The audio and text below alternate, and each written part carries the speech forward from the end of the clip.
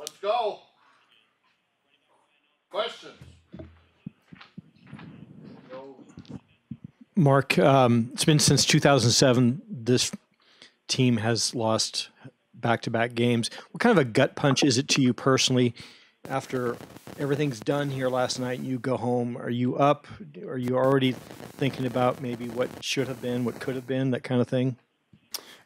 Yeah, I think that's your kind of your existence constantly in the coaching world. There's win or lose, things that are seen or unseen that you're trying to solve.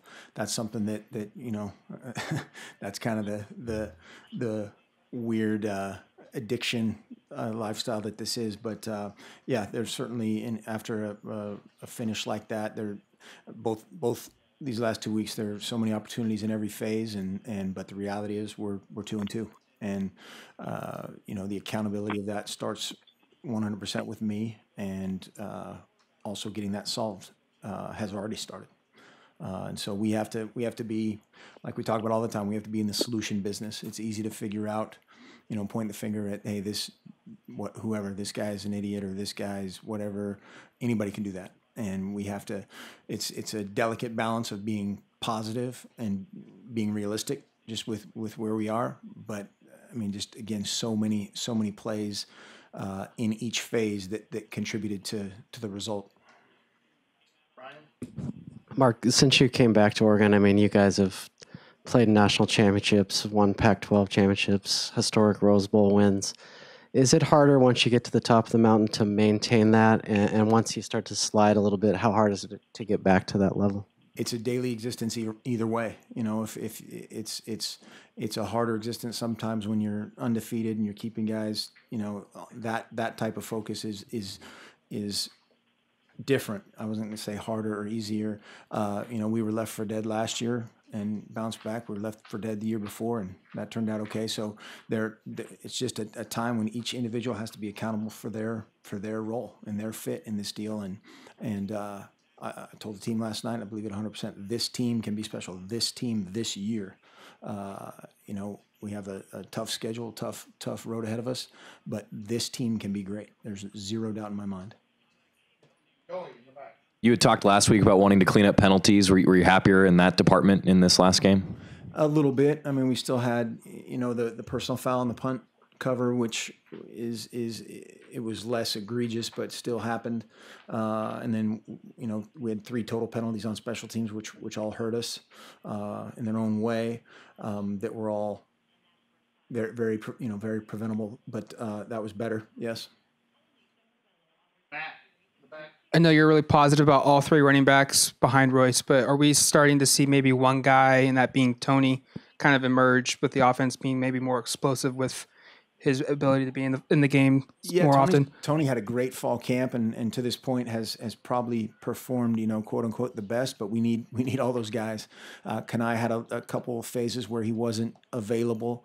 He's going to be fine, but had some parts of the game where he wasn't available, where we were trying to spell one of the other guys. But we believe in all those guys, absolutely.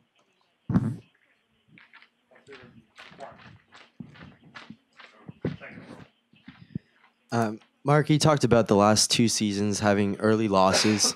From your experience, do you find ever that some players maybe lose their hunger? It's harder for them to stay hungry later down in the season? Sure. Yeah, I think there's these are all human beings, and humans have human faults, and that's where you have to try to mix and match how you motivate guys and get guys to work every day. But there's a lot of ball left. Ton to play for, every single snap of every single practice, every single training session is a competition. That should be a personal thing, period. Not necessarily what's on the line or what you're playing for. Brian? Mark, the uneven start last year, obviously you can correlate the return of Vernon to you guys getting on a big roll. What are some things that you think you need to do to turn the tide and be consistently winning Saturday after Saturday? Yeah, I mean, it's a long. We don't have enough time to make that list right now.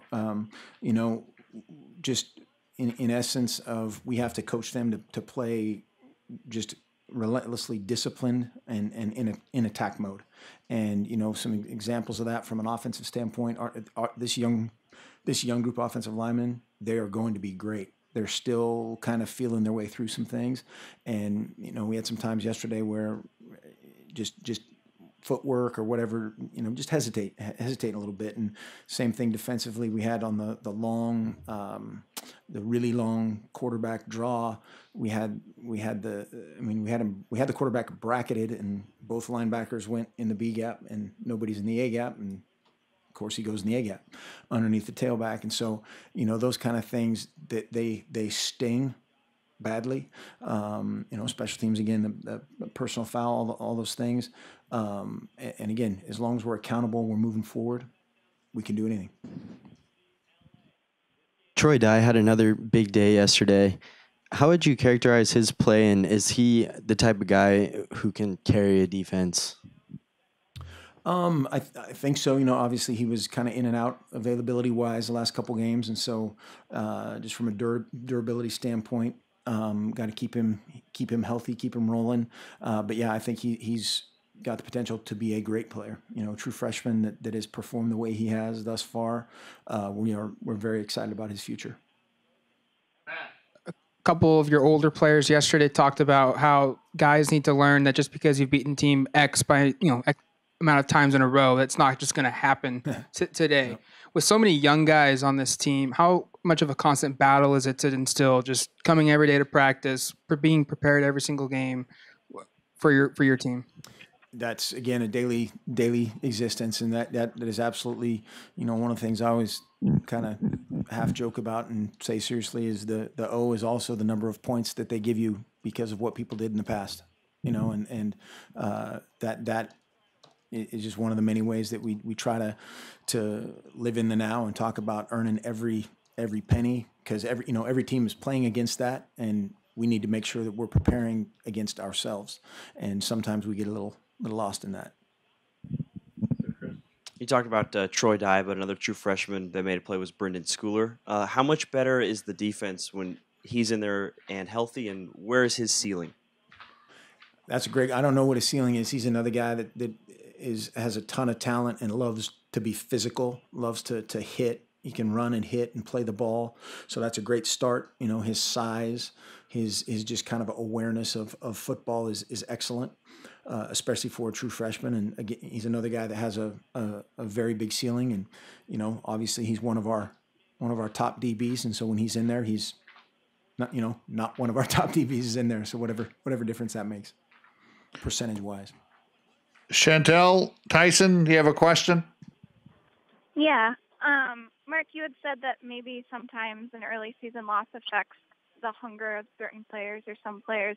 I was curious kind of about the inverse of that. Have you found that maybe sometimes early season losses sort of force guys to be more honest with themselves about their shortcomings or their position group shortcomings and kind of reevaluate? Yeah, I was asked about the shortcomings and the hunger and all that stuff. That wasn't directly from my mouth, but yeah, absolutely. And that's, again, something we try to do after a win or after a loss, is look exactly why things happen, good or bad. Sometimes you get lucky. Sometimes they just make a play. Sometimes they out scheme, whatever the deal might be. And we own it. We always just try to reinstill with our guys is build on the great, learn from the not so great, and keep together. Obviously right now a lot of negativity, and that's what we can be consumed with. We can be consumed with solutions and how we can train better together and work to turn it. I got one too. Mark, this isn't meant to come off as a criticism of Dakota, but by this point, had you guys hoped to have had Justin in there for more than a handoff or whatever it's been, and how do you guys kind of go about handling that going forward when it looks like there's not as many blowouts as there had been in the past? Well, yeah, I mean, you'd like to get your backup guy in more, certainly. I don't think that's bad on anybody. But it hasn't happened. And right now, Dakota's our best quarterback on our team, and we believe in him. He'll had a great talk with him today, and he'll learn a lot from this film. Had a bunch of opportunities of plays that he can make, and we trust him to make. We've seen him make, and learning from that as he goes in this process. I think is gonna make everybody happy. Okay, Warren. Mark, last night, I guess some of the older guys stepped up in the locker room and gave a message to the team. Can you maybe share what that message was? And are you pleased with the way that the veterans, the older guys, are making themselves known? And is their message, do you think, going to ring true? We'll find out tomorrow. But yeah, I thought it was definitely a good message of cohesion, of moving forward, of again, kind of owning what happened, some of the reasons why, and sticking together. That was a common thread, and all the things you talk about, a lot to play for, all those kind of things, but very, very positive, and also the right edge of not being happy or pleased in any way, shape, or form. So a good balance of that. Like you said, there were a million different plays that could have gone differently and could have changed the outcome of the game. Is there anything that you personally wish you had done differently, preparation-wise, play calling, anything? Well, that's why you don't sleep after ones like that. But certainly from an offensive standpoint, we were in position to do everything we wanted, and that. Again, anything that's bad is my responsibility, and anything else that happens, good, bad, indifferent, whatever it is, we solve it together. It's not if a quarterback throws a great pass and the guy drops it, that's my fault. But now, as long as the receiver coach and the receiver are committed to making it better, and we're committed to solve it together, that's how it rolls. We're never ever going to blame the players for anything, and that's how we do it. We keep all that stuff internal. Any other questions? Anything else on the phone, guys? I'm good. Okay. All right. Thank you. Thanks. Mark.